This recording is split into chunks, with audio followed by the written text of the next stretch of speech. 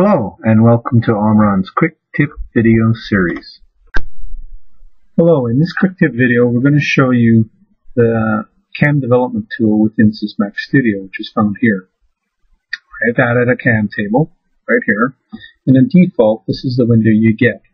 What happens here is I've already added 2 lines to my CAM table. I can add more here. My master and my slave axis, I can set the units here. And it creates this profile. It also creates a velocity, acceleration, and jerk profile. Of course, the trick to this is to make those profiles fit my mechanical system. So I can set my maximum velocity, acceleration, and jerk, and I can enable this. What it does is it turns on a blue line to let me know if in this case, I've exceeded my acceleration.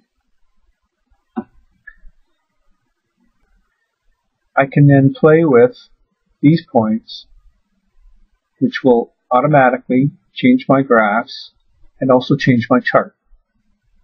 I can play with my velocity and acceleration, but I can only drag them left and right.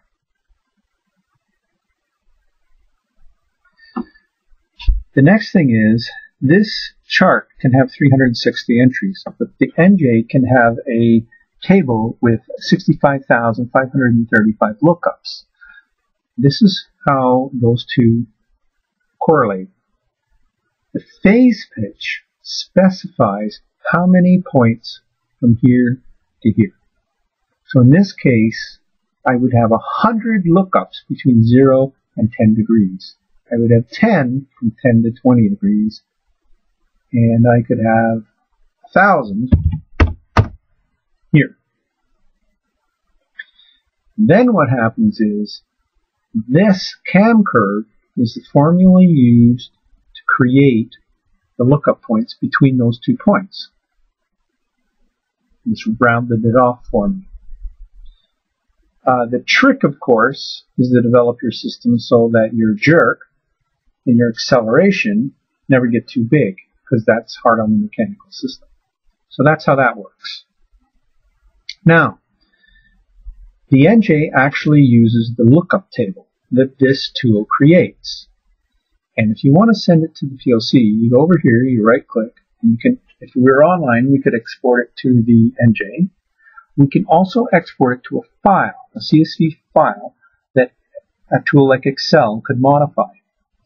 After you've modified the tool, the lookup table using something like Excel, this tool cannot bring it back in. So what happens is there's a function right below it allows you to transfer the file directly from the CSV file directly into the NJ and vice versa. One other quick point. If you ever want to know how big the lookup table really is, get the name of your CAM profile.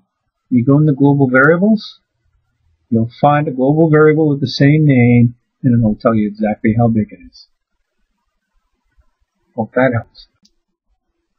One more point. If you want to create your own CAM table externally, you come to this tool, you create the name, you would fill it full of null data, or a phony table down here. You must make sure that this defined CAM table is the exact same size as the one you're creating externally, or you'll get an error. The other thing you must do in your external table is make sure that the first entry is 00. Thank you.